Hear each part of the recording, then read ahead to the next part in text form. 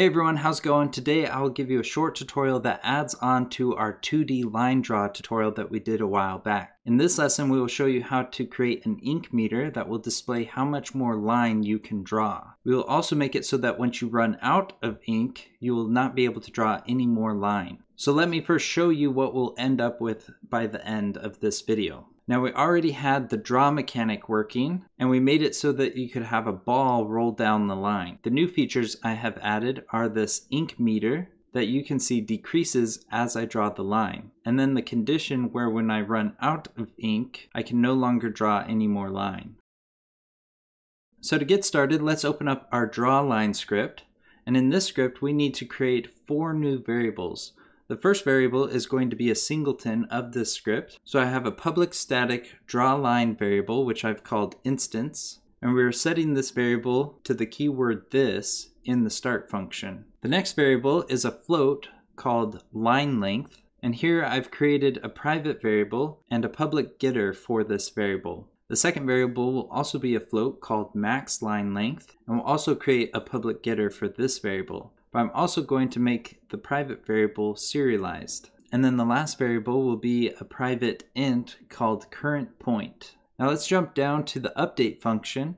In here we want to add an if condition around everything in this function. And the if statement will check to see if the line length variable is less than the max line length variable. This will make it so that once we've drawn to the max length, we will no longer be able to draw anymore. Now let's go down to the create line function, and in here we need to add one line of code down at the bottom of this function where we're setting current point equal to 2. Now let's jump down to the update line function, and in here we just want to add one line at the end of this function, which will be line length plus equals vector2.distance, and then in parentheses we want to pass in finger position, which is our array of points, and we're going to get the current point.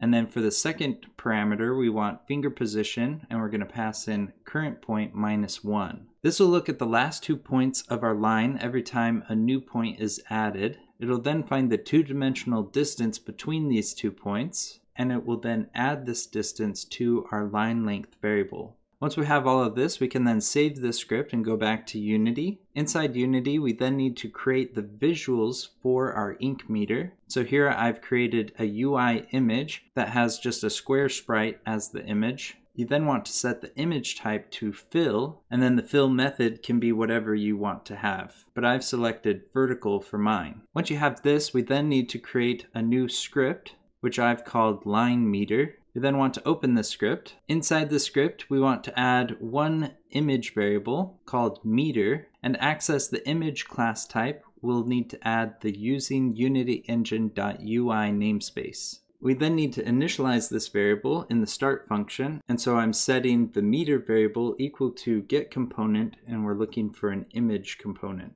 Now in the update function, we need to set the fill amount of our image variable to be the percentage of how much ink we've used. And so I'm calling meter.fillamount, and I'm setting it equal to 1 minus parentheses drawline.instance.lineLength, and then I'm dividing that by drawline.instance.maxLineLength. Now the cool thing about this line of code is that it's using the length of the line to determine how much ink we've used. This is a much better option than using the amount of time a person's been drawing. Because if it's based on time, then if a person's drawing their line very slowly, they'll end up with a shorter line than if a person draws very fast. But by doing it based on the length of the line, you'll have the same size line every single time. We can then save this script and go back to Unity, and the last thing that we need to do is add this script to our meter image object, and then set our variables. Now there's no variables required for this script, but if we go to our game controller object, you'll need to set the max line length variable to determine how long of the line you want to have drawn.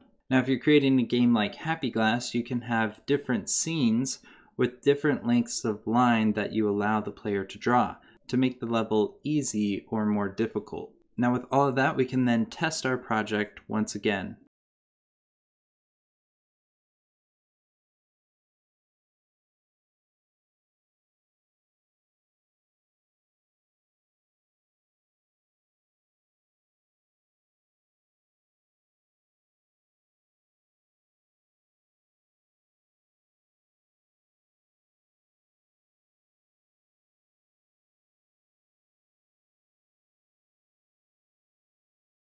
And there you go. That concludes this very short lesson on how to add an ink meter to your draw line mechanic. If you enjoyed this video, make sure that you give it a thumbs up. If you have any questions, then leave them in the comments below or join our Discord server, which is linked to in the description below. Finally, make sure that you subscribe to our channel so you can be up to date with all our latest videos.